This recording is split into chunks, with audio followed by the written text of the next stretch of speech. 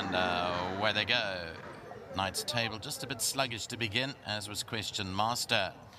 Big Fella jumped away really quickly and sets the early fractions with Treasure Hunt back in second, Sandbank, Woodland Ridge and Red William on the far side. Then came Lord Varus, 4 lengths off the leader, maybe a little bit more than that, followed by Climate Control, then Euphoric.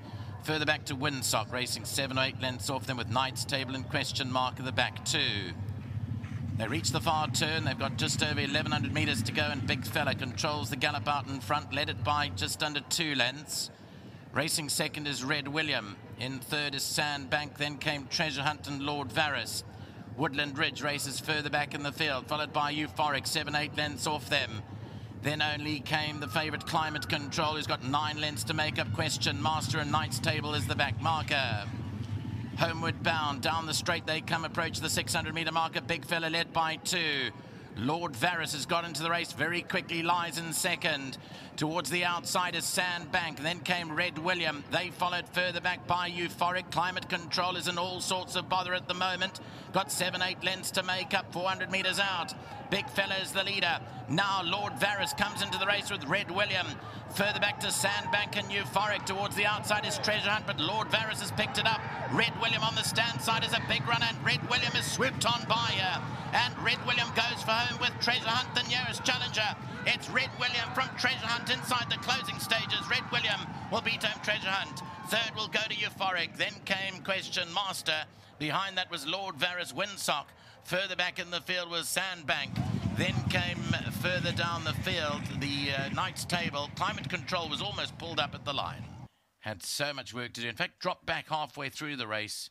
Was never a factor today, Climate Control. And the back marker would be the early leader, Big Fella, that dropped away in the closing stages. Here's a look at the head-on replay. Big Fella's about to give way to Lord Varus. You'll see Red William is making steady progress, 2 off the right-hand side. And Red William storms up to Lord Varus, who hit the front 300 metres out.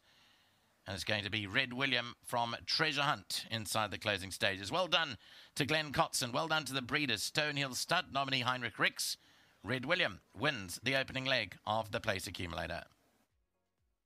Thank you very much. Welcome back to Fairview this afternoon. Race 2 on the card. Glenn Cotson, when he rides, we always tell you, watch out. This horse has been here for a couple of races and a deserving winner this afternoon, Red William. Standing with me is Mazinho. He is the groom, looks after the individual, 1,500 rand, courtesy of World Sports Betting. Very, very well done.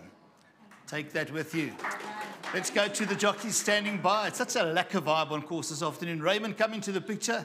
Let's chat to Raymond. And I must say that when we saw it in the parade, he moved to post as well. Glenn's horses are always fit. You know the horse as well. And I thought he rode a cracker. But before I even go on to the horse itself, let's touch on the course. It's the first time we're racing on the turf in quite some time, Ray.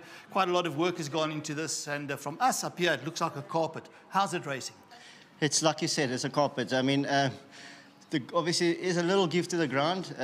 It's nice and even all over. I think wherever you go for a run today, your horse will have every chance. I mean, from the canter down to the jump to the finish, it was spot on.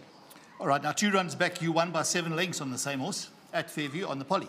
Yes, there was quite a bad maiden, and it was a little bit further. Today it was a little bit on the short side for him, but I think in his favour was that he was drawn a little wide.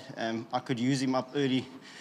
He's a horse that needs to gallop, and I picked him up quite early. I think I hit the front about 550, almost 600 to go, just to get him into his gear.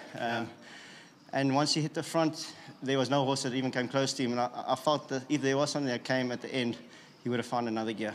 All right, very well done to you. Great way to start your day. Yeah, big thank you to, obviously, Mr. Cotson, to Chair, to Tracy, the whole team. I mean, everyone's here today. They've been here since Wednesday, I think. So they are obviously having a nice time. I'm just glad that we could win our first runner of the day, and hopefully we can win many more. All right, well done, well said. And a big thank you to my sponsor, Winning Form. That's Winning Form sponsors, Raymond Danielson. Let's go to Glenn Cotson, as a man that I'll go back many, many years with. Nice to have Glenn back in the winner's box.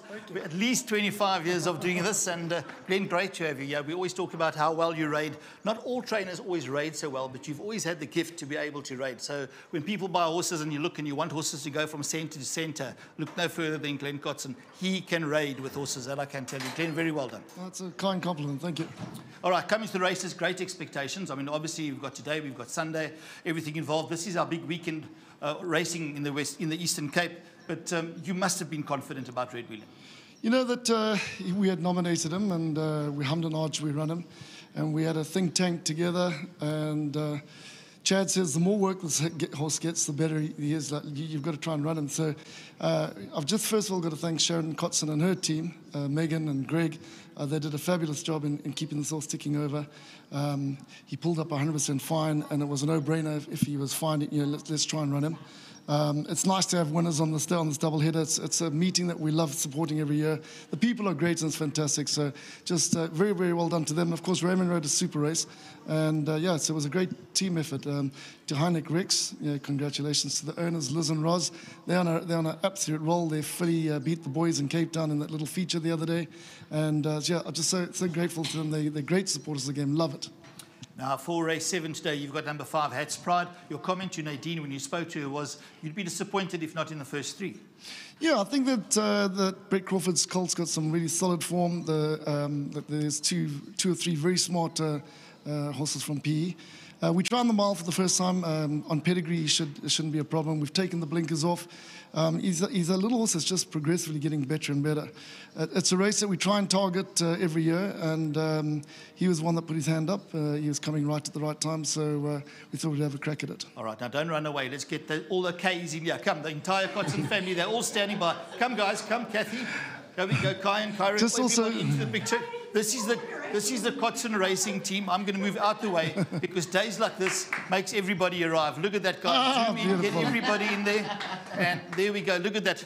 It speaks a million words, and racing is what it's about. The Glenn Kotson family has been around for a long time, going way back to Kathy's mom, everybody involved in racing, the roots of Glenn Kotson. It's a household name. Well done to you guys. It's wonderful having you here. Thank you very much. And to our sponsors, Wilswills Betting, we couldn't do it without you. Thank you. Well said. And with that, we'll say well done to the Glenn Kotson stable, and we'll be back shortly. Let's not forget the next race coming up is the first leg of this afternoon's Big Six.